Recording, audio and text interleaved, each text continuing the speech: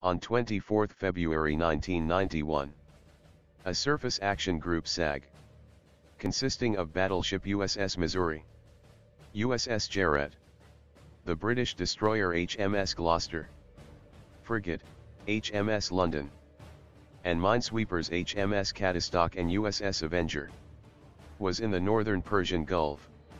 The surface action group's main intention was to make Saddam Hussein believe an amphibious operation is about to be carried out, thereby keeping Iraqi army divisions in northern Kuwait, instead of reinforcing the divisions in southern Kuwait. At 12:05 a.m. on 25 February, USS Missouri started firing her 16-inch main guns at inland targets around Al-Shuaibah docks, to make Iraqis believe an amphibious attack was imminent. At this point the SAG was about 14 nautical miles from the Iraqi observation points. They could clearly see the muzzle flashes of the 16-inch guns of USS Missouri over the horizon, and it was more than enough to calculate a rough bearing to pre-target a Seersucker anti-ship missile. At 4:52 a.m., an A-6 intruder strike aircraft visually observed plumes of smokes, as pair of Seersuckers were launched from Al-Fintas. One of the Seersuckers crashed into the sea, while the other managed to level off and fly towards its pre-targeted area. The pilot of the A-6 intruder transmitted an advance warning to the Central Naval Command, but it never received by the SAG in time. The incoming Seersucker was first detected on radar aboard HMS Gloucester at 21 nautical miles range. Since this initial radar vectors were inside an air lane used by coalition aircraft returning to Saudi Arabia after bombing Iraq, the decision to classify the contact as hostile was quite challenging, and might have caused a friendly fire incident if it was made wrong. But HMS Gloucester classified the contact as an incoming anti-ship missile within a minute. Hence the contact was moving at Mach 0.89 and it didn't have a transponder. USS Missouri lookouts could visually spot the incoming Seersucker missile, and successfully classified it as an incoming anti-ship missile. USS Missouri activated her jammers and launched chaff to confuse the Seersucker's guidance system, and the battleship's phalanx CIWS, close-in weapons system, was switched to auto-engage mode from standby mode. In the meantime, HMS Gloucester initiated a hard turn to the port side to unmask her Sea Dart SAM system, and fired 2 Sea Dart missiles after acquiring a radar lock onto the Seersucker.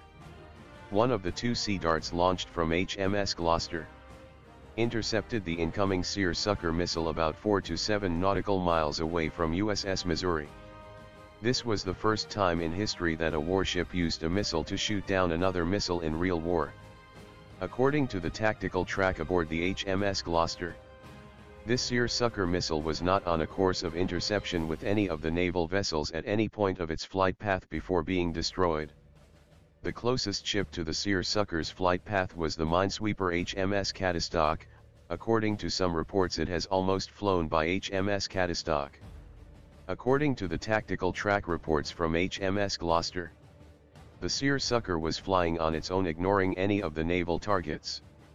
Even the huge battleship USS Missouri, or the closest target to its flight path, the minesweeper HMS Catastocke.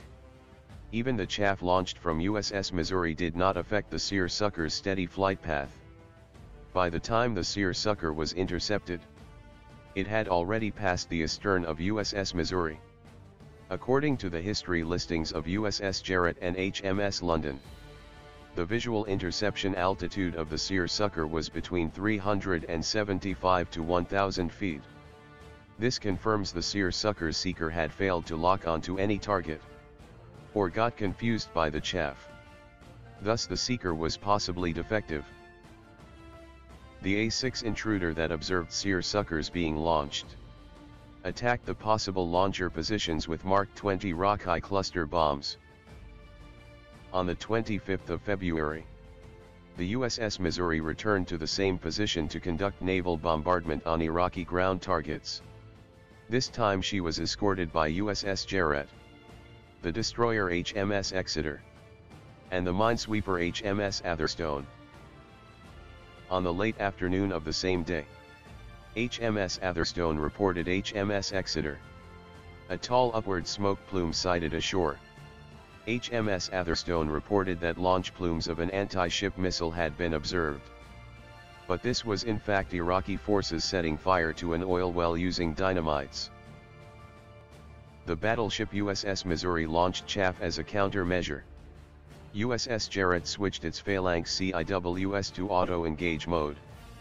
And this time she was moving a bit closer to the battleship Missouri. The chaff rocket launched from USS Missouri came down and exploded in between the battleship and USS Jarrett.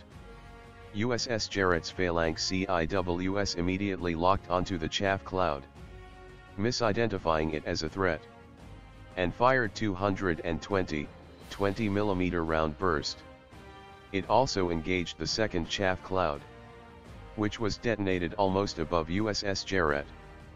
But this time an alert sailor aboard USS Jarrett shut off the phalanx CIWS system mid-burst.